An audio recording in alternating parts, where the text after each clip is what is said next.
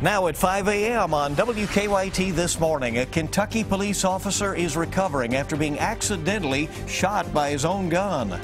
Support is growing for the 7-year-old who survived a Kentucky plane crash that killed her family. And tips for keeping your kids healthy as we head into Kentucky's peak flu season. Tracking, alerting, protecting. This is WKYT This Morning.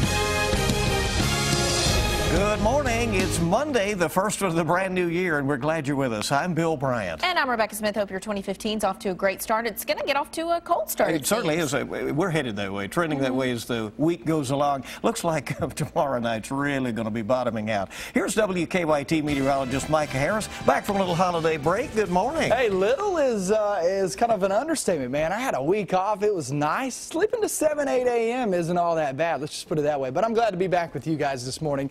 First Alert Defender Live Radar. I promise you this, I didn't bring this cold air. I came from the south, all right? So going to visit family and friends. It was really nice down there, and now we're back to the cold. 18 degrees there in Lexington, 18 there in Frankfort, 20s down south. We go toward the afternoon, and it doesn't change all that much. I mean, it's still going to be very cold. We'll have some sunshine. It's not going to help too much. 26 degrees this afternoon, but we stay dry now. The focus of the forecast, the temperatures now are actually fairly warm considering we're going to be with the coldest air of this winter by far. And I'll show you how cold we go because it looks like maybe some below zero. I'll show you that coming up. All right, Micah, we'll see you with all those details shortly. Let's get to the news now. A 7-year-old girl who survived a plane crash in western Kentucky that killed her family may be able to help federal investigators. The private plane crashed Friday in Lyon County, killing the girl's parents, her sister, and her cousin. The National Transportation Safety Board investigating the crash, and the young girl is back with family in Illinois. WKYT's Hillary Thornton is at our live desk to explain how the sole survivor of the crash could be there to help. Good morning, Rebecca and Bill. That's right. Only 7-year-old Sailor Gutzler survived the Friday night crash in Lyon County. Her parents, Marty and Kimberly Gutzler, 9-year-old sister Piper, and 14-year-old cousin Sierra Wilder all died in the crash as they were traveling back home to Illinois from Florida. The NTSB has started removing the plane from the crash site. They say the pilot, Marty Gutzler, reported engine trouble over western Kentucky. They think he was then headed toward Kentucky Dam State Park Airport, but clouds could have made a visual landing difficult. The plane crashed less than 10 miles from the airport. Investigators say the sole survivor will help them figure out what went wrong. Having someone that is a witness always helps us in the investigation. It gives us kind of a storyline. What she knew from that point was something to the effect that the plane was upside down.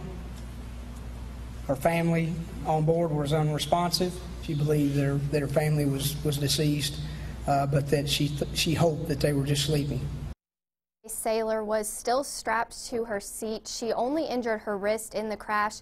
They say she used her good arm to free herself. She then walked nearly a mile through woods to a home for help. The NTSB hopes to have a preliminary report on the crash soon. A final report could take more than a year. Meanwhile, friends have set up a fund to help Sailor. We have a link to that site on WKYT.com. At the live desk, Hillary Thornton, back to you. All right, thank you so much, Hillary. Appreciate it. And meanwhile, new this morning, an eastern Kentucky road is back open after an overnight rock slide. Old Kentucky 11 in Owsley County was closed around midnight near the BP gas station in Boonville. Neighbors say no one was hurt when rocks came crashing down onto the road. We just checked with a local business, and Old Kentucky 11 is back open this morning. New this morning, a Kentucky police officer is recovering after accidentally shooting himself. It happened in Cincinnati while the off-duty officer was out to dinner with his wife. Cincinnati police say Erlanger officer Darrell Jewett's gun fired as he was adjusting his holster in a parking garage elevator. The bullet ricocheted off the elevator walls before hitting him in the stomach. Officer Jewett is a 25-year veteran of the Erlanger Police Department. Police say his injuries are not life-threatening.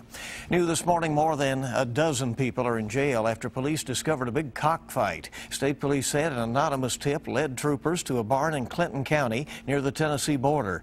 Troopers say they found a cockfight in progress.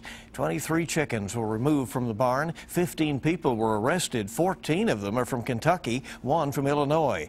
6 of the people arrested are from Monticello. All are charged with animal cruelty and criminal trespassing.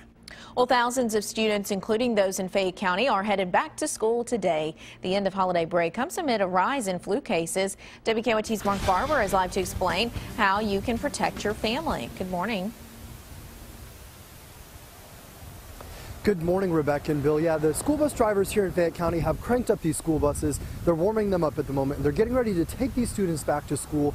But health officials say before students get on the buses and head back into the classroom today, they want parents to know that they are heading into classrooms during peak flu season. Now, illnesses shut down 5 central Kentucky school systems before Christmas break, but doctors say the flu has been more active than normal, and they say it could get even worse because we are now in peak flu season. Now, because of that, doctors want parents to know what to look out for with their children. They say if your student has a sore throat, runny nose, fever, or aching muscles, keep them at home, because once they're back in school, sickness spreads quickly. People cough or sneeze, and the mist goes out in the air, and another person that comes in close contact. That's how it's usually spread, or through someone not washing their hands properly, and then they put their hands up to their mouth. Now, doctors say to stay healthy, practice good hygiene, wash those hands. They also say it is important to get a flu shot if you have not already done so.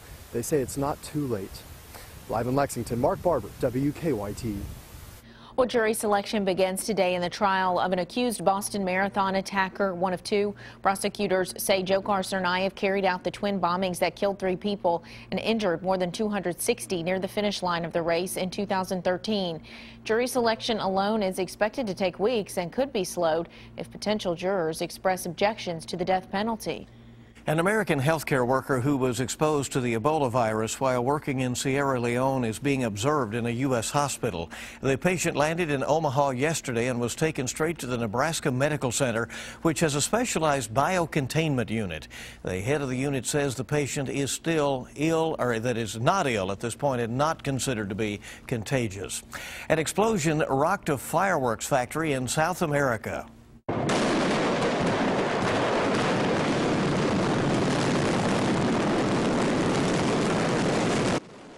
And after seeing that video, it's surprising no one was seriously hurt. A TV crew was filming nearby. The blast knocked the photographer to the ground. He and a reporter took shelter behind a car. The explosion and the fire that followed destroyed 5 warehouses.